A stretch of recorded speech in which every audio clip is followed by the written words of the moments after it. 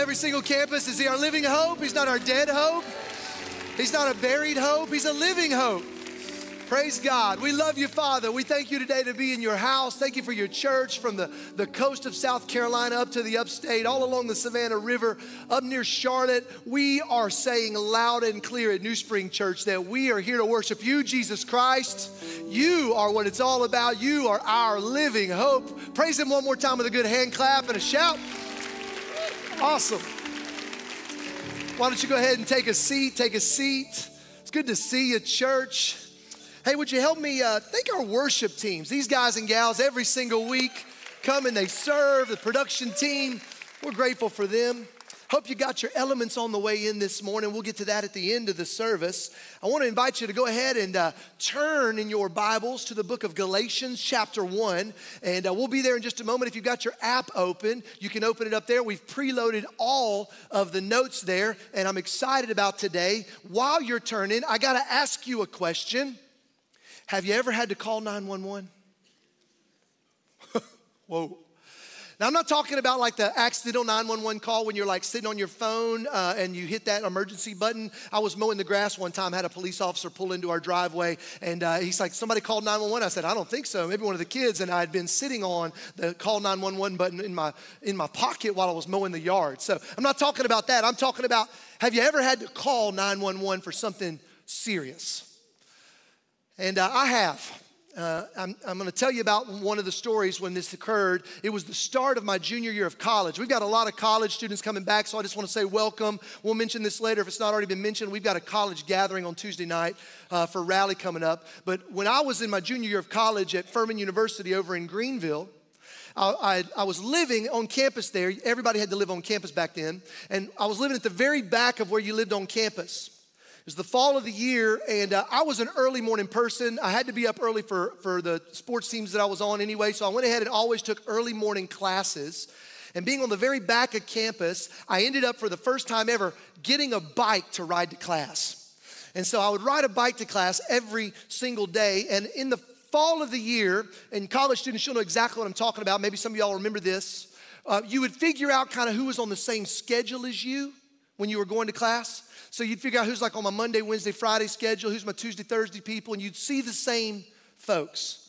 Well, at the very back of the campus where I was at Furman, there was another guy who I always met at the bike rack because he had early morning classes, and I'm an extrovert in case you couldn't tell, right? If you're at Anderson, you know this. I stand outside. My favorite thing is to say hello to people on the way into church every single week. But I wanted to introduce myself to this guy. He was about 6'6". He had long hair, and he had glasses, and so he and I always ran into each other at the bike rack every single morning. There was only one problem. He wasn't an extrovert.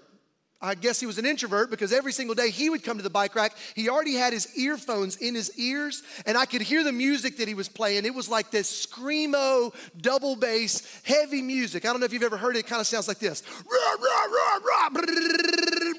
And you know what I'm talking about? Some of y'all listen to that by chance, a couple of us? Okay, maybe while you're lifting weights. So he didn't want to visit me. I was like looking for my chance to get to know him. Hey man, we got the same class. We ride beside each other on our bikes to the dining hall every single morning. And eventually I knew he would crack. He was going to get to smile or say hello, and I would extrovert my way into a conversation. He also rode his bike the same level of intensity that he listened to that music. So he would get on his bike and he would all the way to the dining hall. And I would, be right beside him. Anyway, you get the point. Well, this one morning, it's kind of that first fall crisp morning of the year. You know, the ones they're coming up here in just a couple of weeks. We're all waiting on it.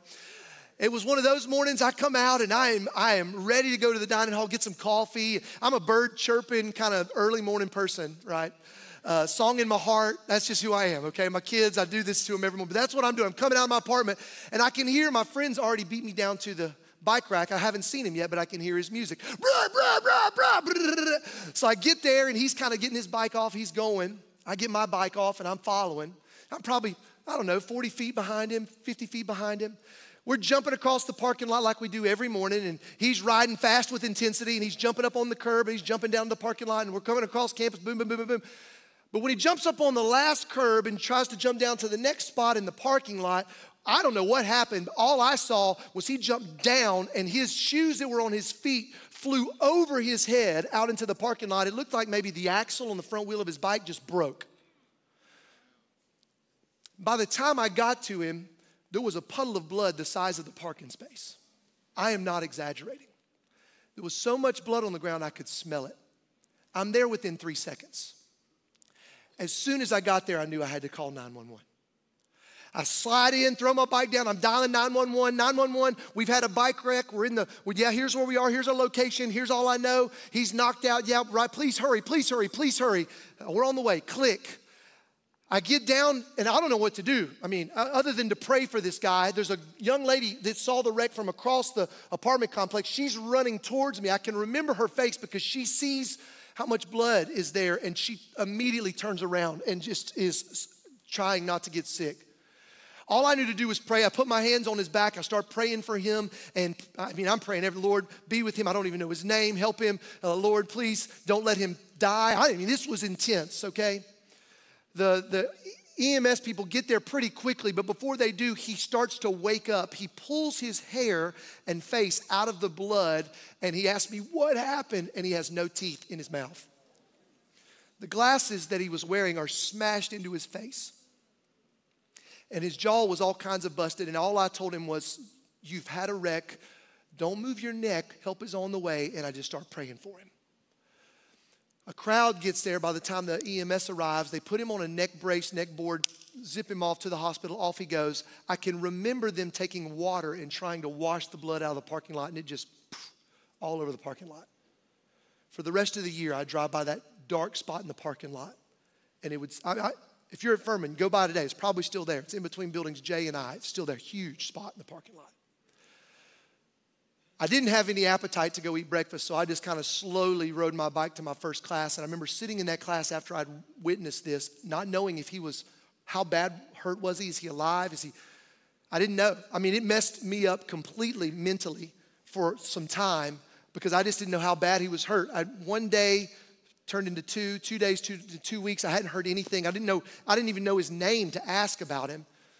By the time we get to the end of the semester, I end up running into him in the parking lot. He's moving his things out of his apartment. He's had to take a year off. And I introduced myself. He's had 18 surgeries, y'all, to fix his eyes, his nose, his jaw, his teeth, what was going on. But he's alive. I had no idea how bad hurt he was. And got to introduce myself and say, I was there that morning, you wrecked. I called 911. I'm so glad you're okay. It was unbelievably intense. Why in the world are you opening up with that story? Well, the reason I'm opening up with that story is that is what the book of Galatians is. The book of Galatians is Paul writing a 911 letter to the church. It's that level of urgency. Now, before we get into the text, we're going to read chapter 1 in just a moment. You're going to see how serious it is, how urgent it is, how important it is. But I've got to ask a question. What happens if I don't call 911 that morning? Now, maybe somebody else would have gotten there eventually, and they would have seen it as well. But I know what would have happened. We're talking casualties. And I want you to know that's exactly what happens if Paul doesn't write this letter. We're talking casualties. Spiritual casualties are going to be all over the city of Galatia. And so as we jump into this text here in just a second, I want you to feel that because this is Paul coming up on a scene that is 911 level, and he's going to speak with 911 intensity and 911 seriousness. And I want you to know all 6 weeks of this series are going to be good news, but it's good news because there is some places and spaces we've got to watch or we will see the enemy distract us and deceive us and distort us even while we're here in the church. He does it all the time. So if you've got your Bible, I want you to open it up to Galatians 1 like I said, and I'm going to read to you the first 6 verses of Galatians chapter 1. Okay, 6 verses from 6 to 12. Okay, here's Paul, 911 letter of urgency. Here's what he says. He says, church in Galatia, I am astonished that you are so quickly deserting him who called you in the grace of Christ and are turning, look at this, to a different gospel. Not that there is another one, but there are some who trouble you and they want to distort the gospel of Christ. But even if we or an angel from heaven, think about that, an angel from heaven should preach to you a gospel contrary to the one we preach to you, well then let them be accursed. As we have said before, so now I say again, if anyone is preaching to you a gospel contrary to the one you received, let him be accursed. For am I now seeking the approval of man, or am I seeking the approval of God? Or am I trying to please man? If I were still trying to please man, I would not be a servant of Christ. For I would have you know, brothers and sisters, that the gospel that was preached by me is not man's gospel. For I did not receive it from any man, nor was I taught it, but I received it through a revelation of Jesus Christ. Do you feel the intensity of this? Like if you read any of Paul's letters to the other 12 people he wrote or churches he wrote to, you're going to see all this introduction, ramp up language and grace and peace to you and all this kind of flowery stuff. He doesn't quite tell a joke at the front of it, but he's at least trying to warm people up. He does not do that with the Galatians church because it was 911 emergency. Urgent, urgent, urgent. So here's what I want you to jot down if you're taking notes. The reason he does it, the reason it's a 911 call is because getting the gospel right is a huge deal. Now, again, I'm going to preach with intensity because our world is living with intensity right now. I hope that doesn't offend anybody. Are you okay with that at 9:15 this morning at NewSpring Church? It's a huge deal. We've got to get the gospel right. It was such a big deal. And they had missed it. They had missed it. And here's two reasons that we've got to make sure that we get the gospel right as well, okay? It's a big deal, but two things that happen when the church gets the gospel right. Number one is if the church gets the gospel right, check this out, people start to experience the saving power of Jesus Christ. That's real. That's not theoretical. That'll change your eternity. It'll change your marriage. It'll change your career. It'll change your family. It'll change your legacy. It'll change your city. It'll change the state of South Carolina. If the church gets the gospel right, everything changes. Say amen with me. Come on, somebody in NewSpring. Amen. The church gets the gospel right, everything changes. Now, here's the other piece that we've got to catch. But if we get the gospel wrong, the exact opposite occurs. People think, because of the language we use and the borrowed Christianese that we speak in, that they've got salvation or they've got it all figured out. And then ultimately, the reason Paul writes this letter is because he didn't want people to be fooled into not getting the gospel and miss out eternally. This is an eternally significant deal. So the church, us, NewSpring, we've got to get the gospel right. Now, let me back away and give you a little cultural context. Galatia is as a region in modern day Turkey. So you can still find it on the map today. And most scholars believe that this is one of the earliest letters that we now find in the New Testament. So on chronological timeline, this was written more than likely, most think, around 16 years after the ascension of Jesus. Okay? So Jesus defeats sin and death, establishes his church, tells them, I'm coming, I'm gonna go to heaven to prepare a place. I'm gonna send the Holy Spirit helper. You go and make and baptize and teach people the good news about me. And they stand there and they watch him go up into the air, into heaven and ascend. And then the church is started just a few days later when the Holy Spirit comes at Pentecost. 16 years later is when this letter is written, 49 AD. So in that 16-year period, the church was birthed, was started, was trending, but then somehow, somewhere, it got distorted and it got disoriented and it became a church that followed a different gospel. Now question, all right? If that can happen in 16 years, what do you think's happened over 2,000 years? That's the point of this book. Martin Luther, the great reformer, said this was his favorite book in the Bible. And you can imagine, because the church gets distorted. It gets somehow, some way, we get distracted. Politics gets involved and our agenda gets involved and other things in our life get involved. And we need to make sure that we have got our eyes set and our hearts calibrated on the gospel. That's what we are going to be talking about in the next 6 weeks. And it's going to be incredibly encouraging. Because when the church gets the gospel right, people experience the saving power of Jesus. The second thing that happens when the church gets the gospel right, I love this one. I'm prepping you for a hallelujah, an amen, a hand clap, a praise the Lord. You ready? When the church gets the gospel right, God is glorified. Yeah, God gets glory, right? I mean, and we've tried to emphasize this today a lot. I hope you feel it at your campus too. But Jesus Christ The risen Savior and Lord is the front page above the fold headline at NewSpring Church this Sunday and every Sunday. We want to glorify Him. We want to make it about Him. We don't want to make it about anything else, no other agenda, no other thing. We want to make it about Him, primary and of first importance. It's a big deal. No secondary issue. We got to make sure we lift that up at the highest level. And these service touchstones, these service places where we can sense and see if we are getting the gospel right. So I'm going to say it again.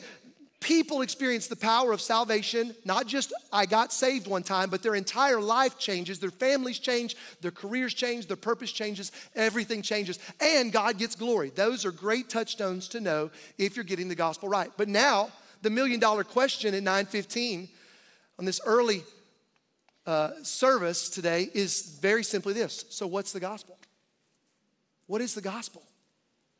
Hey, if you're taking notes, I want you to write that question down, and I'm gonna give you like 15 seconds to write a couple of words. What do you think it is? Like, it's important. Paul wrote this whole letter. Well, what do you think the gospel is? We say that word a lot. It is kind of in the language of Southern Americans. It's in the language of church people. The gospel, the gospel, the gospel. What is it?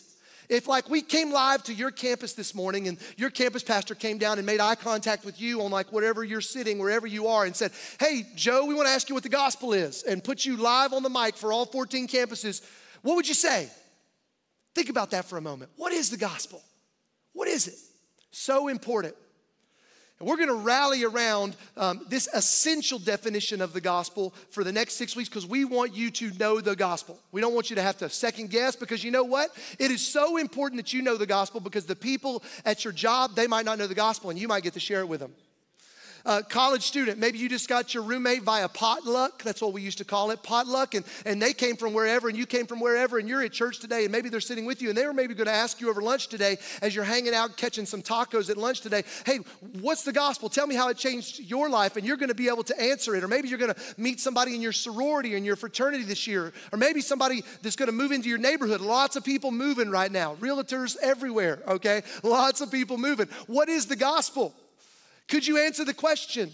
And let me give you a working definition. This is what we'll use the entire series at NewSpring Church. It's going to be on the screen. I want you to read it with me. Here's what it is.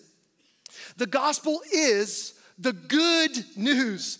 The good news what? That Jesus died for our sins and He rose from the dead so that through faith in Him, we can be made right with God and enjoy life with Him forever. I'm gonna read it one more time because I want you to catch it. It's got all the essentials in there. The gospel is the good news. It's not bad news this morning at church. It's good news. It's good news that Jesus died for our sins. My sins, not my theoretical sins, but my sins. He died in my place and in yours. And He rose from the dead, defeating sin and death so that through faith in Him, we can be made right with God and enjoy life with Him forever. That's the gospel. Now, we can distort it and deceive it, and in the book of Galatians, they did. They essentially believed the historical account of what Jesus had done, but you're going to hear more about this over the next couple of weeks. But some religious people came in and wanted to deceive and distort. They were called the Judaizers. Basically, what they were saying was, yeah, you should believe in Jesus, but you also should hold on to all of the law of the Old Testament. And so all you Greek men that are wanting to follow Jesus, that's awesome. You can follow Jesus. We just got to talk to you about being circumcised. Ooh, you guys groaned a little bit more there, more than you did when I told the 911 story of blood right there.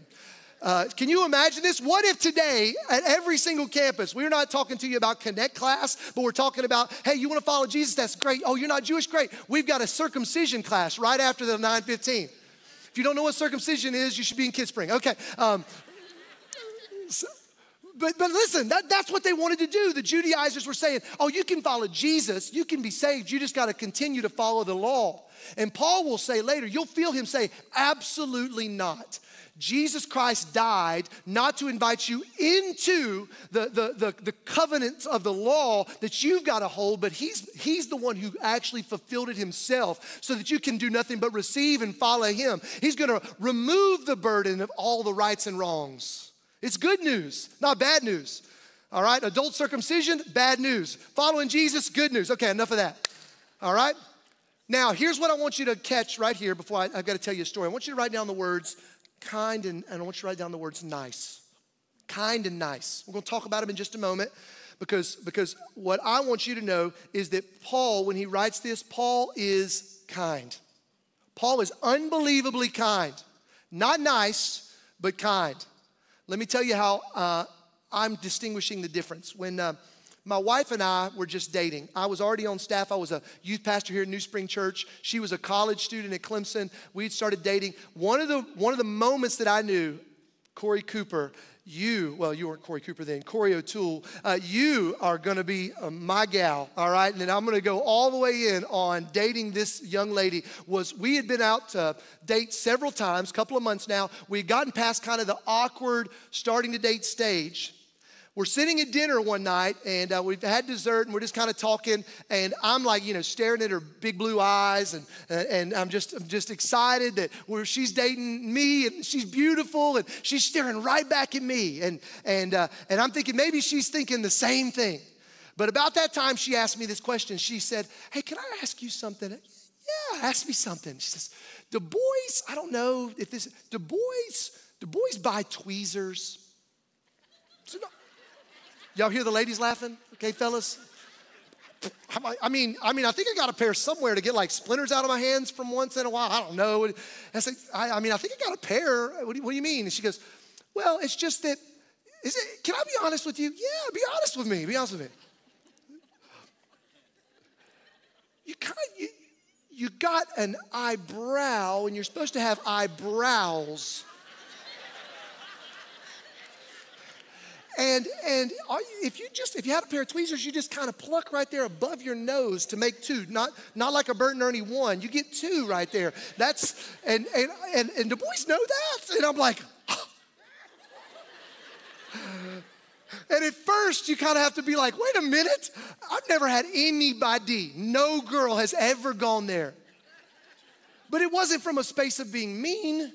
It's just, and if you know my wife, you know this to be true, is that she's got such a kind heart. She just wants to make sure you know that there's something that could be of benefit to you. Now listen, if she was nice, would she have done that? Absolutely not. Because nice people lie to you. There's a lot of nice people in our world today. There's a lot of nice people at your office. There's a lot of nice people that you can talk to about your dating life. There's a lot of nice people you can talk to about maybe if you should get out of your marriage. There's a lot of nice people that'll talk to you. Listen, this is the scariest thing. There's a lot of nice preachers. There's a lot of nice churches. And that's so scary. And here's the point. Paul writes to the church of Galatia, and he has so much love in his heart because he knows eternity is real, that he cannot afford to be nice, but he will absolutely be kind. And so the letter of Galatians is a kind letter. It's from a pastoral heart full of a shepherd that cares about the eternity of people and cares about the way they're living their life. And so he is not going to be nice. And our people out in the world today will be nice. Politicians will be nice. People will take offense to everything. I know it. I live in that space. But I am begging you, one, surround yourself with kind people. And make sure that you are a kind person that can be trusted in the relationships that you're in. Love someone enough not to lie to them and tell them it's going to be okay. The Old Testament was full of nice prophets, by the way. No, everything is fine. Everything is fine. And everything is not fine. And Paul wrote and said, no, you can't just kind of take some of the things that Jesus did and just kind of merge it in with your spirituality and it's going to be okay. Absolutely not. 911, there's going to be a casualty. You've got to know the gospel. And it is going to offend. Can I say that to you? It's going to offend. You and I are not good enough. We've got to swallow that. We cannot make ourselves good enough. We can't know the rules and achieve high enough. The gospel is the very fact that you and I cannot make ourselves right with God. We can't write a big enough check. We can't perform enough action. We can't attend church enough. We can't read our Bibles enough. We can't be kind to children enough. We can't do anything that will make us right with God because sin has fractured that relationship. And nobody, it seems, wants to talk about that anymore in the church. And it hurts me pastorally. But the bottom line is we can't afford to just be nice and lie to people and then get Matthew 7. Jesus is talking at the end of the Sermon on the Mount, and he says to these people at the end of the Sermon on the Mount, many are going to show up on that day, and say, Lord, Lord, didn't we know you? And he's going to say, you're going to have to depart from me. I never knew you. Man, that keeps me awake at night. The fact that I know I'm going to stand before the Lord on whether or not I told you that, whether we shepherded you that way. And I am not okay being a nice pastor. We're going to be kind preachers at NewSpring. We're going to be kind as a church. We're going to be kind and loving. We're going to be full of love, but we're going to also be full of truth. And we are not going to separate those two. Is that okay with you? We have to do this, church. We've got to do this. Now, what we've got to understand is that Jesus did this all the time. Go read the Bible. It'll blow you away. Next week, by the way, we're starting in the book of Proverbs tomorrow morning. If you want to jump in with us, Proverbs chapter 1's tomorrow in our Year of the Bible. You can jump back in. If you've fallen off, jump back in. But if you go and read the book of Matthew, Mark, Luke, and John and just look at how Jesus operates, you're going to see him be kind. Do y'all remember the story of the rich young ruler? Y'all remember that? The rich young ruler's coming after Jesus. Jesus, what do I have to do to be saved? Well, I've kept the commandments. What do I have to do to be saved? And Jesus says, hey, that's awesome. You're really close. Go and sell everything. Give it to the poor. Come and follow me. Because Jesus knew his heart. Jesus knew that he still had some things in his heart, and he wasn't going to be nice to him. He was going to be kind. And you know what the rich young ruler did? He didn't go empty the bank account. The Bible says that he walked away sad because he had many things. And he put his back to the Lord of the world, and he walked away. Now, here's what I want to make sure we all catch. This is crazy. Jesus doesn't grovel. Oh, wait. No. Just go, maybe half. Just give half away, and that'll be good enough. You're kind of showing good faith, and you can come and follow me. Just maybe just buy one widow's meal, and then come and follow me. He doesn't do this there. He doesn't do this there because he's told him what he needed to hear. And this is so practical. Young believer in the room, you need to catch this because I'm telling you this is such a big deal right now. If you're under the age of 30 right now on every campus, I want you to hear me. We have never lived in a more accessible moment to getting sermons to you, to getting preaching to you, to getting books to you. I mean, some of these folks in the room, they'll remember the way you got your Sunday sermon growing up from your pastor, and if you wanted to buy some cassettes, you could buy some cassettes from somebody, right? And then occasionally you had a TV preacher or Billy Graham was on the big TV, whatever. But right now, man, you can listen to thousands of sermons every single week, and it's incredible. I listen to so many, but here's what people do. They collect inspirational preachers, and they do not submit themselves to any correction. Our world is full of people that want their preaching and and listen, it's good news. You need to be inspired, and Jesus inspired, but Jesus would not step away from correction to sell himself out for inspiring. Listen, he was not simply just trying to build a big crowd. He was trying to build big people. He's building big people. He's building big people. And right now in this COVID moment, it's hard to build a big crowd all over the world. I'm telling you, this is what God is doing in the earth. He's building big people. He's building big people because there's going to be another moment when we get to see another thousands, tens of thousands, I believe, come to faith in Jesus Christ. But you've got to know the gospel for that moment. Because it's not just going to be on a Sunday morning with a good preach. It's going to be because you're sharing it at your school or in your home or in your cul-de-sac. You're sharing it in your apartment complex. So you've got to know the gospel because God wants to make you a big Christian. He wants that for you. So Jesus doesn't grovel after the rich young ruler. He doesn't do that either with the woman in John chapter 4 at the well. Remember that story? He doesn't do that. He loves her enough to tell her exactly what her sin is, loves her enough to tell her, and then she ends up receiving that, going and preaching the gospel to the whole town. She became a big person. And she was the one that ends up sharing the gospel with everybody back in the town. And you remember the statement Jesus made to his disciples? They were actually debriefing with him after she left to go back into town. And they're going, what are you doing? You're speaking to a woman. We've got a woman series coming up this fall. You're going to love it. You're speaking to a woman, Jesus. What are you doing? He says, listen, pray for workers. The harvest is plentiful, but the workers are few. And then he points as she is leading hundreds of people out of town. Look at the fields. They're white for the harvest. Get ready. Get ready. And so right now I'm saying to you, NewSpring Church, get ready. Get ready. There's so many people that are looking for good news in a world full of bad news, but we cannot settle for just being inspired. We've got to receive good gospel that corrects us and encourages us and aligns us and calibrates us, and that's what we're going to do in this series. I hope that you will not miss a single week, because I think it's important. It's so important. It's so important. Now, as we transition, what we're going to do to conclude our service, because it's one of the most practical things that we have the opportunity to do all the time, is to receive communion. And so you got elements when you came through the doors at your campus. I want to go ahead and invite you to do that. Because you know what communion does? It calls to mind and memory the gospel for each one of us. It's no longer their story or their issue or their thing. It's our story. You know, Jesus, the Bible says on that night, before he went to the cross, he broke the bread and he would give it to his disciples. And he said, the same way I'm breaking the bread, I'm going to be broken. I'm going to be broken for you, to make you whole. So I'm going to be broken so that you could be whole. And I just want to say to you this morning, would you receive this communion knowing that Jesus Christ broke himself on a cross for you? And if you would do that, then right now, right here, I want to invite you to take this bread and let's do this in remembrance of him.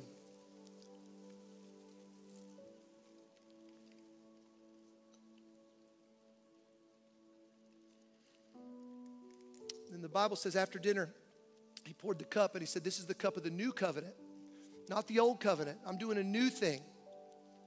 I'm doing a new thing. I'm going to pour myself out just like this wine in this cup for you. I'm going to bleed for you. This blood is powerful. It's powerful enough to make someone who's a slave of sin become a son or a daughter of God. It's powerful enough not just to pay for your sin past, but listen to this, church. It's powerful enough to break any hold on your life, sin present. And ultimately, the blood of Jesus is going to remove all sin in the future. So right now, today, would you take the cup and let's thank the Lord for his blood. It changed every single one of you to our King.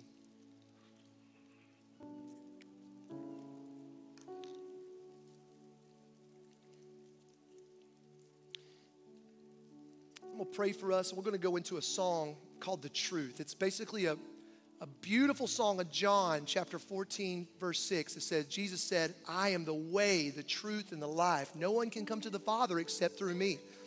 That might not feel nice, but I want you to know it's incredibly kind. I am the way, the truth, and the life, and no one comes to the Father except through the broken body and the spilled blood of Jesus Christ. And that's what's been put on offer for you today. So maybe today you received that for the very first time. Maybe today you recalibrated to that truth. So Father God, as we worship you now on all of our campuses, would you be glorified? Lord, I pray that you would minister to each one of us, just like we received again the bread and the cup. Would you remind us of where we were and where we would be without the gospel good news of Jesus Christ? Thank you for loving us enough to be kind. And Lord, I pray that we would be a kind people, that we would remember what your word tells us in Romans chapter 2, that the kindness of the Lord leads us to repentance, not the niceness of the Lord. That we would remember what you said in Proverbs, even as we read it this week, that the wounds from a friend can be trusted. We need kind people in our lives that love us enough to tell us when we have a unibrow. And so God, would you do that for your church? Because we are ready for the harvest that is plentiful. But we know you're making big Christians so that we might be able to be workers in your field. We honor and glorify you as we worship now. In Christ's name we pray. Amen.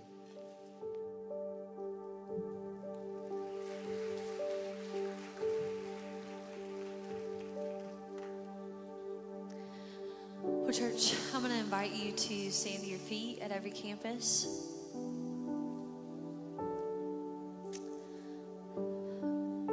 But before we just run forward into singing,